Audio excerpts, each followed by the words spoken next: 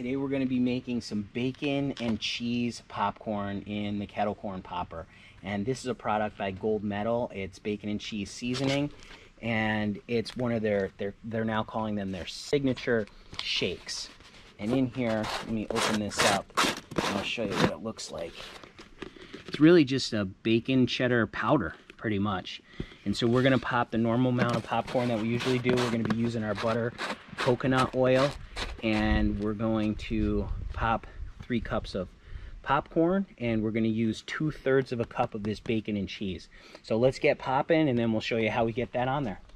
All right, we got our kernels in there, we got our butter coconut oil, and it's heating up. You can hear it sizzling. So as soon as this thing starts popping, we'll be back.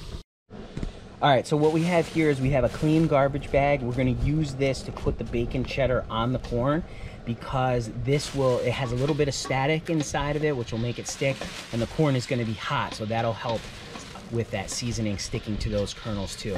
But I like to use these just because they're disposable. We can put the corn in there and the seasoning, mix it up, and we'll cut back when we're doing that. There we go, starting to pop, and we'll get this rolling.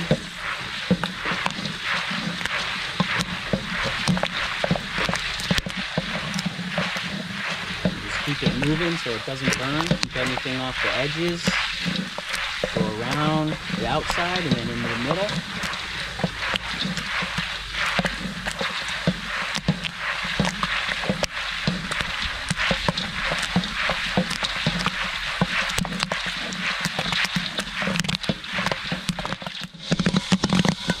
Alright, got our popcorn just finishing up here.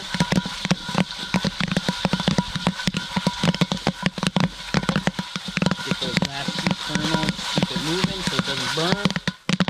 Go heat. A couple more little stirs.